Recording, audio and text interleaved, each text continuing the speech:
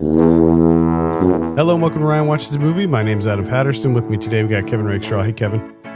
Hey, what's up? What's going on? Not a whole lot, bud. All right. Wonderful. We're also joined by Ryan Holes. How are you? What's up, Ryan? If you're just tuning in for the first time, Kevin and I are challenging ourselves to find movies Ryan likes in the hopes that we will reach a coveted 10 out of 10, which, if you listened to last week, we did. We did it already. We're done. Yeah. Well, we're going to continue our quest. You can join in on the conversation by sending your movie suggestions for Ryan to podcast@filmpulse.net or by sending me a DM on Twitter @filmpulsenet. If you like the show, consider helping us out by becoming a patron at patreon.com/filmpulse, and be sure to check out the Friedrich's Ataxia Research Alliance website at curefa.org. Ryan, what movie did we have you watch this week? The Night Comes for Us. The Night Comes for Us. You wanted action, so we gave you action. This is directed by Timo Tjahjanto. I have a synopsis here. Ito, a gangland enforcer caught amidst a treacherous and violent insurrection within his triad crime family. I read it right. I thought that I read it wrong. Ito, a gangland enforcer, caught amidst a treacherous and violent insurrection within his triad crime family upon his return home from a stint abroad. Not grammatically correct. Just a mouthful. Yeah. Just a mouthful. Anyway, Ryan, tell us a little bit about The Night Comes for Us. Alright, I probably won't remember names because I just don't remember them for some reason. And Okay. this would be, I don't want to sound racist, but I can't tell the difference between one of them. What? Was that racist? Yeah, well, it was a little bit. Yeah, I think that was a little racist, especially in this movie, because I feel like every character looks very different from the others. Like they all have their own unique traits. But Yeah. Right. Any- I just don't remember that name.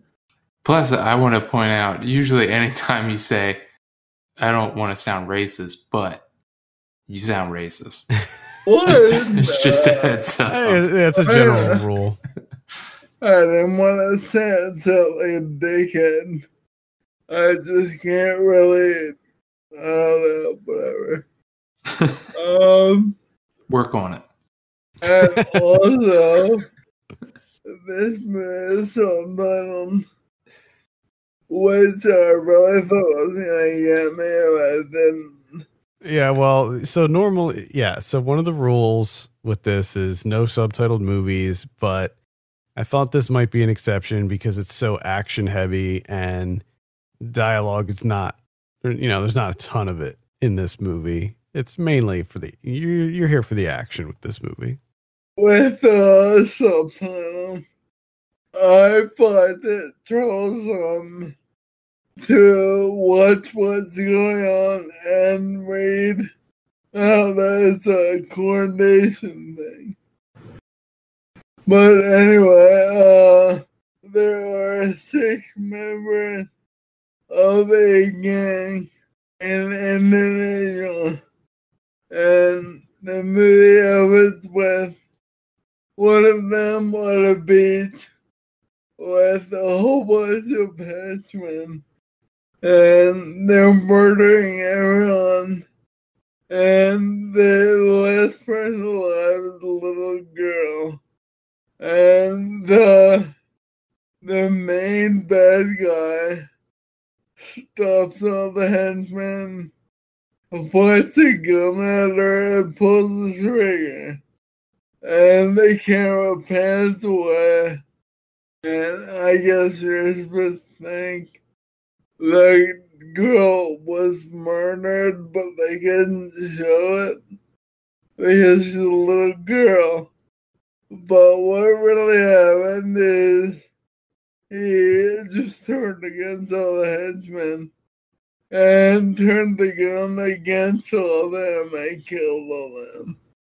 And from that point on, It's pretty much on. Everyone comes after him, and they don't stop. They just come wave after wave.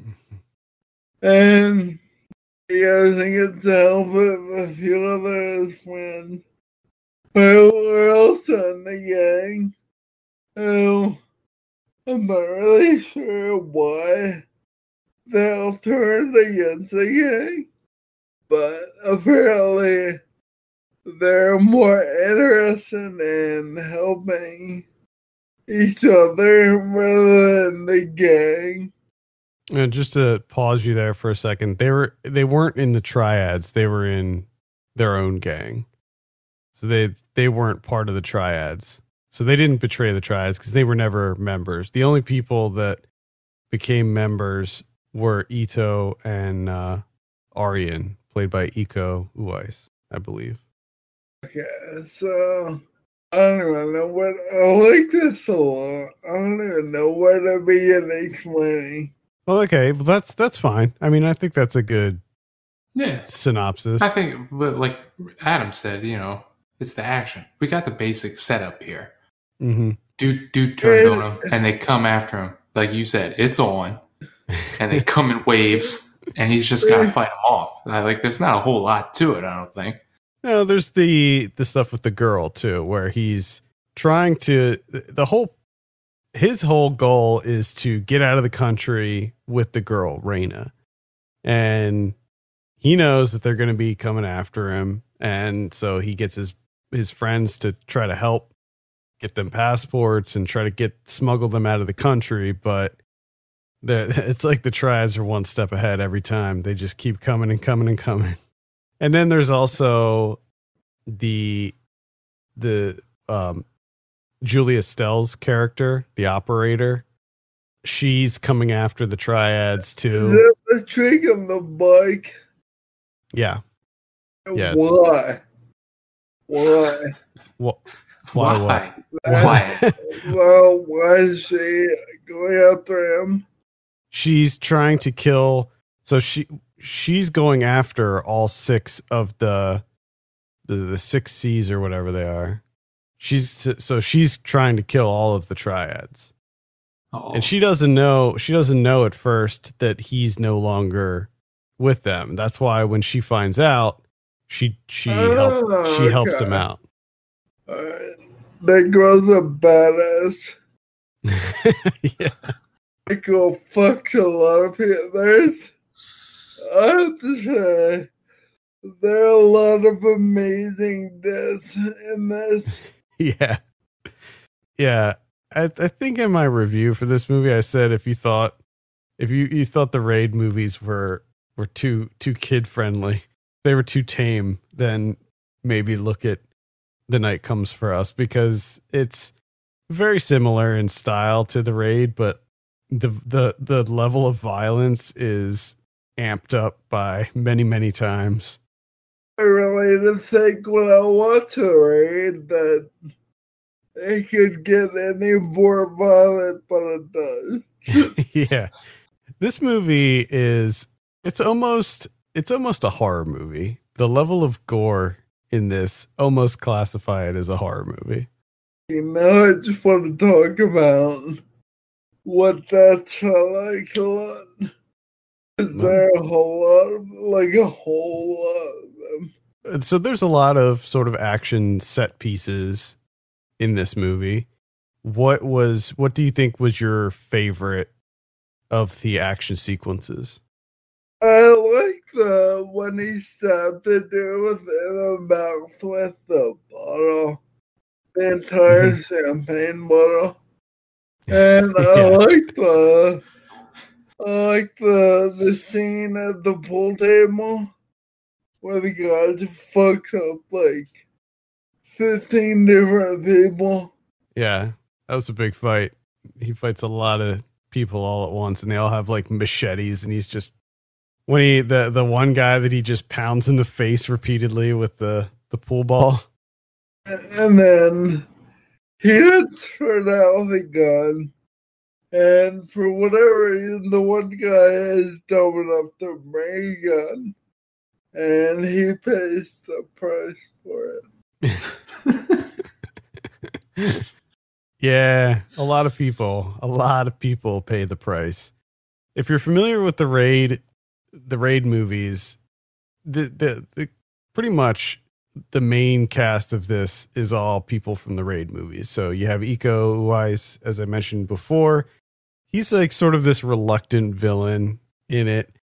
Ito's played by Joe Taslim. He was in the Raid. Also, Julie Estelle was in the Raid 2. She was Hammer Girl from the Raid 2. Zach Lee was also in the Raid 2. So you have a lot, very familiar cast here.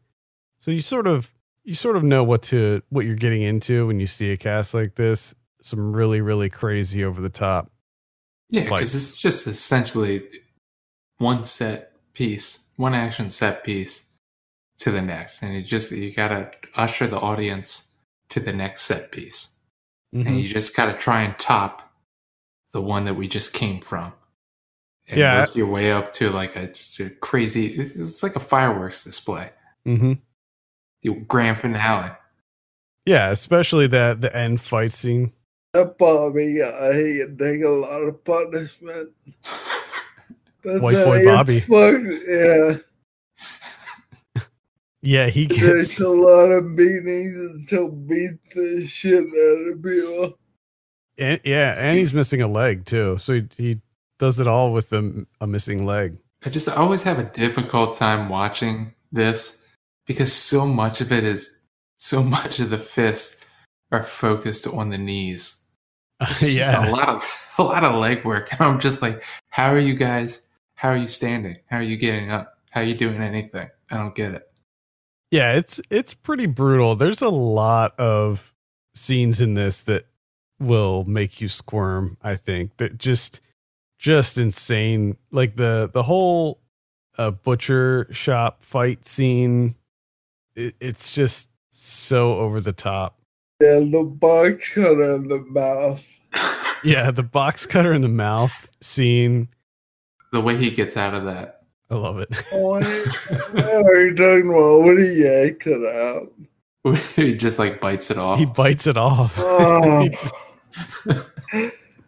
It makes me cringe even after watching it. You have a lot of really interesting characters in this too. I can't remember her name. I'm looking for her in the cast list, but I can't recall. She's the one that has like the razor wire as a weapon.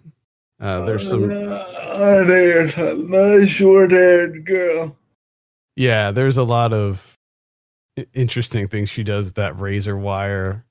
I think that lends itself to one of the cooler fight sequences between Julia Stell's character and her, and then the blonde-haired woman with the I don't know what kind of knife that is, but what they call lesbians. They call weirdo lesbians. Yeah, that was one of the few. There were a few humorous scenes, but that was one of the few where you have this like crusty old gangster guy calling the two of them lesbians and then immediately getting mowed down. I liked a lot of the characters, but I think Julia Stiles' character is probably the most badass of the bunch. Just, like the scene when they first come after her and she has like the C4 planted on the wall and just blows the shit out of them. Yeah. Oh, like is she a big overseas action girl? She's getting there.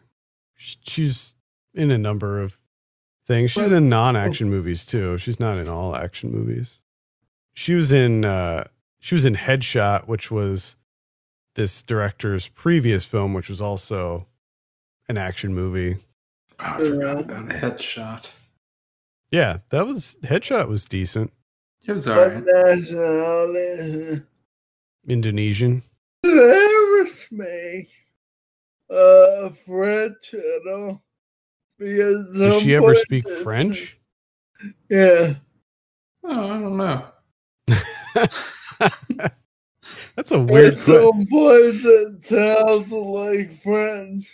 I don't know if she speaks French. I mean, it says here her father is French, but wow. Ryan just picking up on shit. Yeah, I mean, jeez. Now I know she's speaking Indonesian, but I hear a little bit of a French accent in there. I hear a little French twinge in her native Indonesian language. What was funny, there's two girls. It sounded like her and one of them was making friends to each other.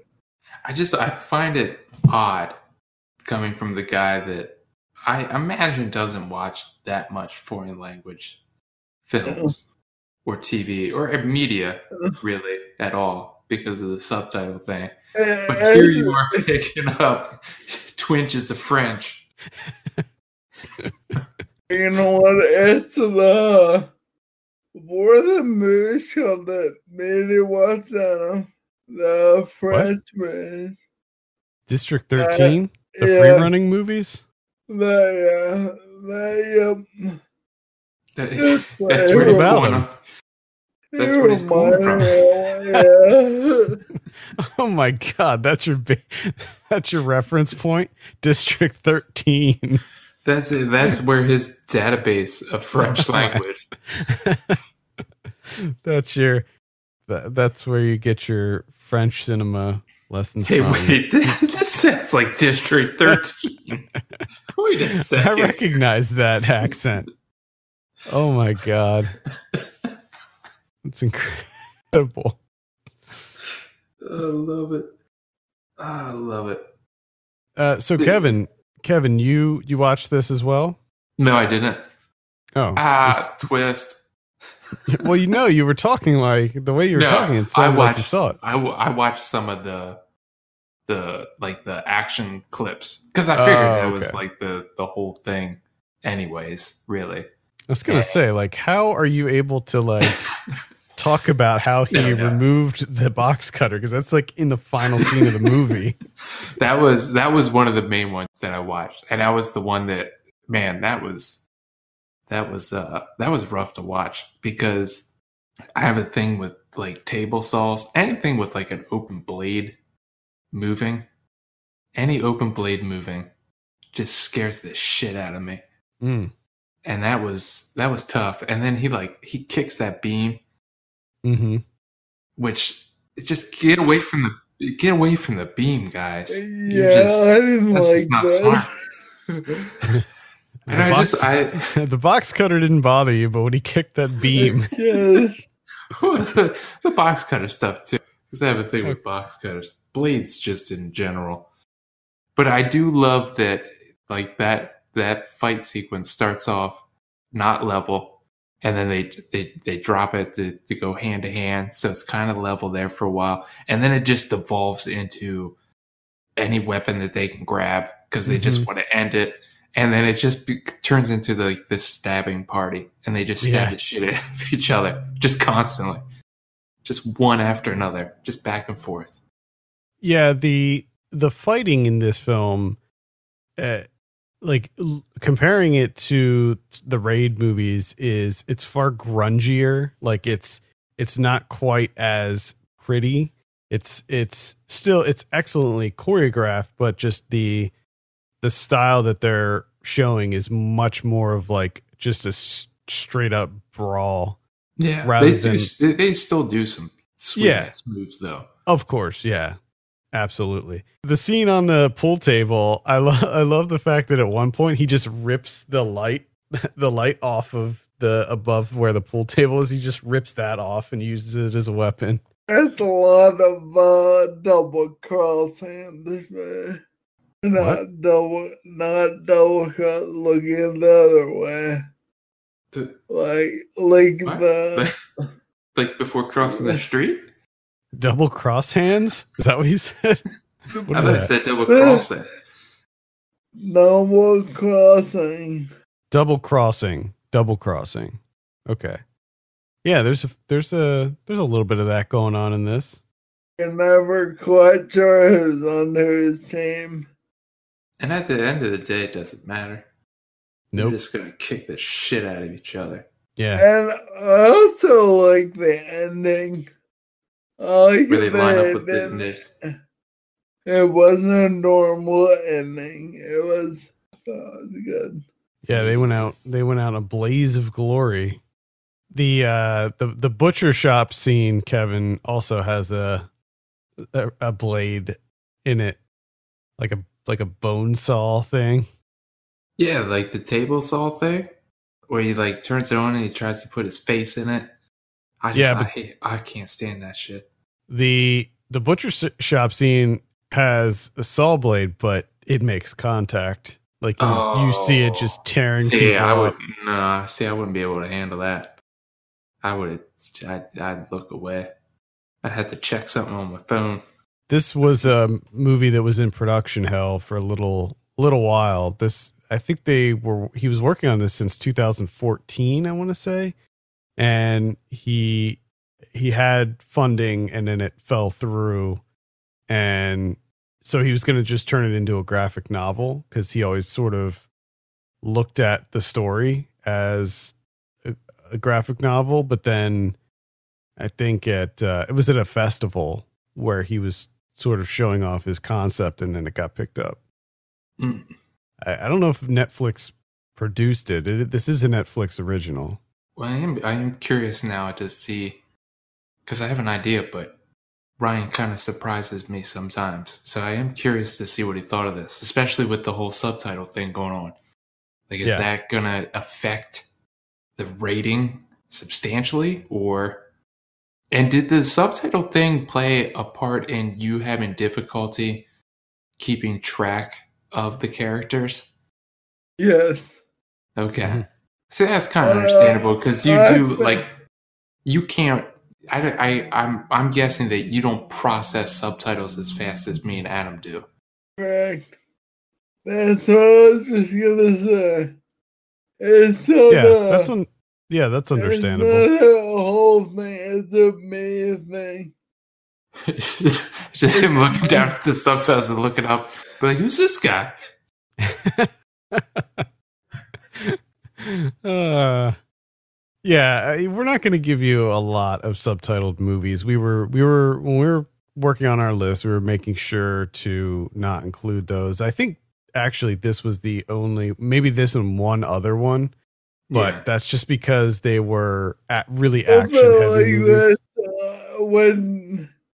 When you first texted me and said subtitles, I immediately wasn't excited. But then I watched it and I got it done.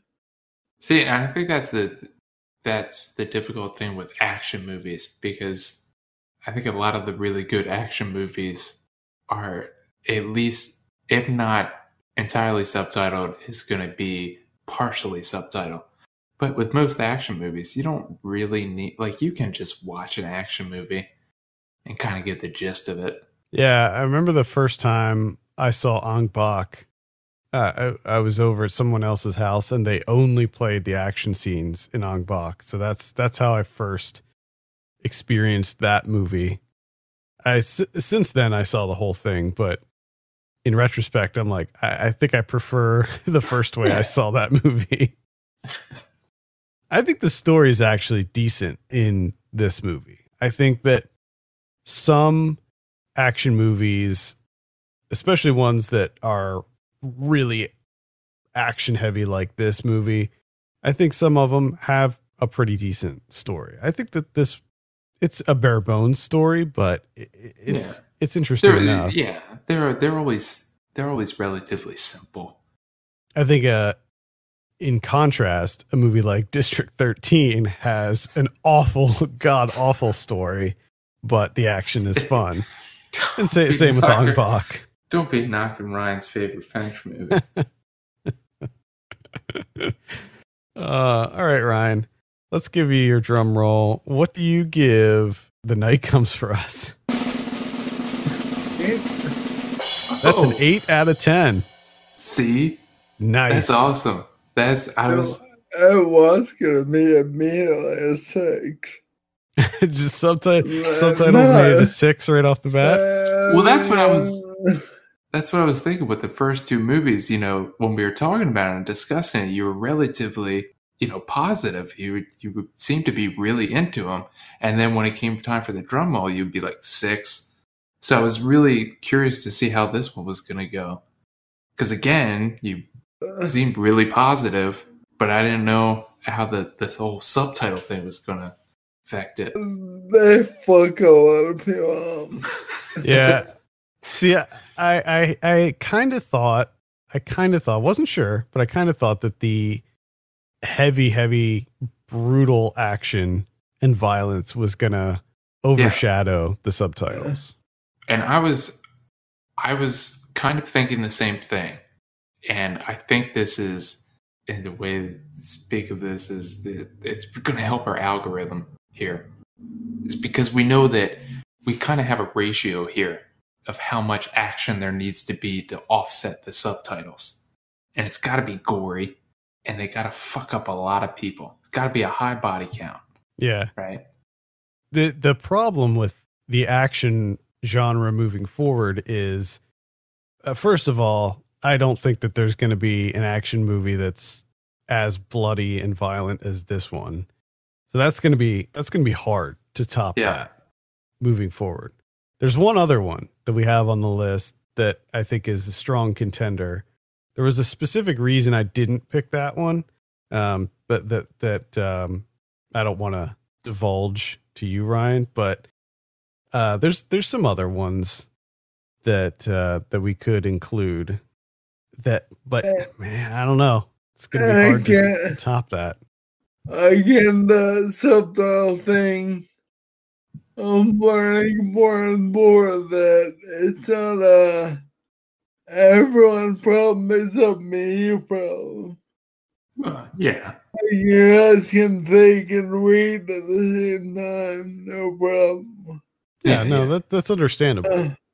We're not looking down upon you, but I also for that. I also think that with as much trouble as that you have with it, and the fact that you couldn't tell these people apart, is that we could probably wait a couple of months and then just give you this movie again. Be like an all new movie. I still wouldn't remember anyone. Just at one point you'd be like, is she speaking French? Now, one thing I want to ask, because I know how you watch movies. You will latch on to movies and rewatch them. You're a rewatcher. That's something that unfortunately I just can't afford to do. He's been what we do in the shadows for the last week and a half. Yeah.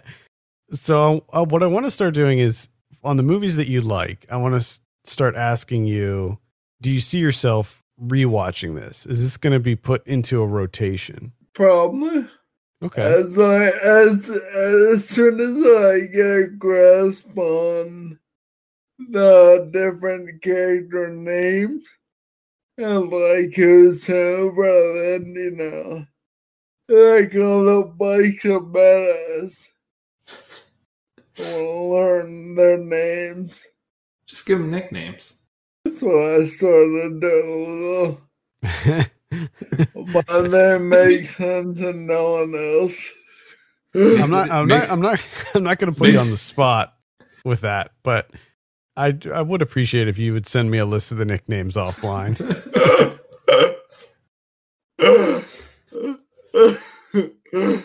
Any final thoughts about The Night Comes for Us before we close it out this week? Give it a shot. It's worth it. And it's on Netflix too. So if you have Netflix, you can check it out on there. Hit you with a worth it. Worth it. This is different. It's like the polar opposite of don't even waste your time. That doesn't even apply now on. Wow. I like how you surprised yourself with that sentence. That doesn't apply on this, man. Just a little quiet. That little quiet wow. Just a second after. Oh, it was the best. Love it. I think that's a perfect place to end it off this week. Thank you so much for listening. You can send us your picks for Ryan and questions to podcast@filmpulse.net. You can follow us on Twitter @FilmPulseNet, @FilmPulseKevin, and @MyLegsDon'tWork. And if you have a minute, take a look at our Patreon page, patreon.com/FilmPulse. Consider helping us out by becoming a subscriber. For Kevin Rakestraw and Ryan Holes, my name's Adam Patterson, and we'll see you next week. See you later.